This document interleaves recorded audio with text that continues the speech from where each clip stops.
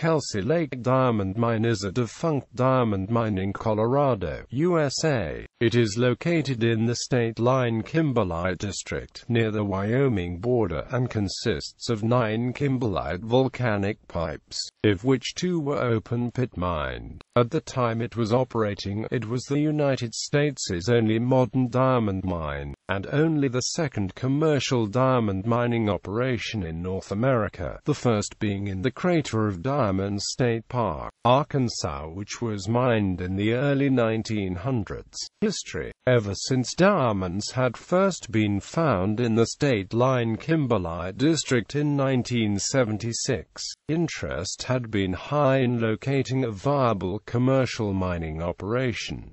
Geologist Howard Cooper Smith headed the diamond company L.N., which explored the feasibility of mining diamonds at the Kelsey Lake site. In 1995, Australian firm Red Orem acquired controlling interest in Diamond Co. and proceeded to lease mining rights for the land around Kelsey Lake. Commercial output started in May 1996. After mining and selling approximately 200 carats worth of diamonds, Red Orem was sued by Union Pacific, who had originally sold the land in 1896 but claimed that it held onto the mineral rights. The two parties settled the lawsuit, but in September 1997 Red Orem decided to liquidate its diamond properties to concentrate on exploration. The mine was operated sporadically until the operation was acquired by Mackenzie Bay International Limited. In 2000, Mackenzie bought the mine management firm Diamond Co. from Chapter 11 bankruptcy, transferred all its assets to a subsidiary, Great Western Diamond Co., and invested $2 million in new equipment for the mine. In 2001, Mackenzie tried to sell the mine to focus on mining vanadium after the price of that metal rose dramatically. However, due to a dispute with the landowner over royalty payments, the sale fell through and Mackenzie was unable to find another buyer. The mine ceased operations in 2001, and the site was fully reclaimed by 2006. Production. Of the 9 volcanic pipes found, 3 were reported to contain diamonds, and 2 were mined. These 2 pipes are each approximately 10.5 acres in area, are at least 350 feet deep, and are situated 0.5 miles apart. Bulk sampling during exploration in 1990 and 1991 recovered grades of 3.4 to 4.5 carats per 100 tons for diamonds larger than 2 millimeters. Of the diamonds recovered, 50 to 65% were gem quality, and 25 to 30% of those were 1 carat or larger. While Red Orem ran the operation, the mine ran at half capacity and produced almost 12,000 carats in 1996 and 9,000 carats in 1997.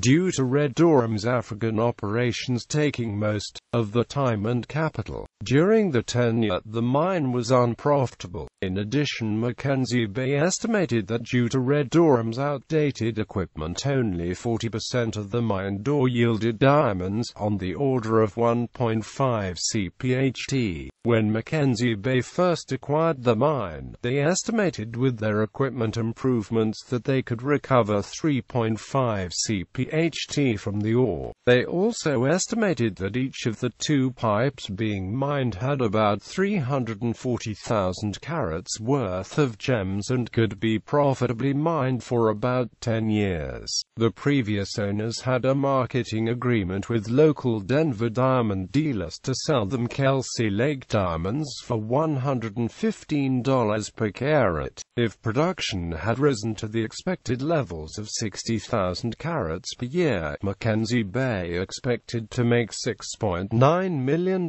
annually. However, with the rising prices of vanadium, Mackenzie Bay shifted the focus away from Kelsey Lake and began mine reclamation procedures in 2003. Diamonds. The price of diamonds depends mainly on the 4 C's of diamonds: carat, color, clarity, cut, Because of this pricing system, large gemstones are worth more than a comparable mass of smaller stones. For this reason, a successful diamond mining operation can't rely solely on the massive carats recovered. The Kelsey Lake Mine has produced some large stones.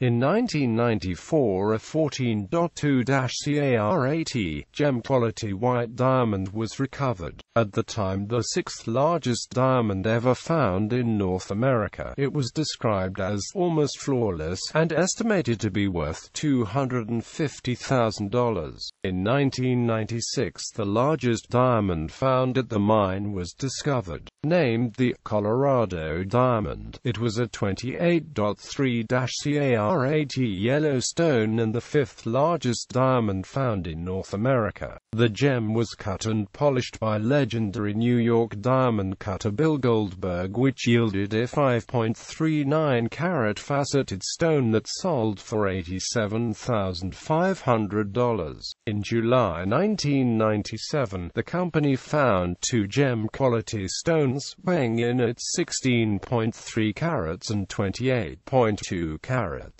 The 28.2-carat diamond was cut into a 16.86-carat stone, one of the largest finished stones ever produced in North America. The cut diamond is bigger than the gemstone produced from the Uncle Sam diamond, which was cut into a 12.42-carat stone.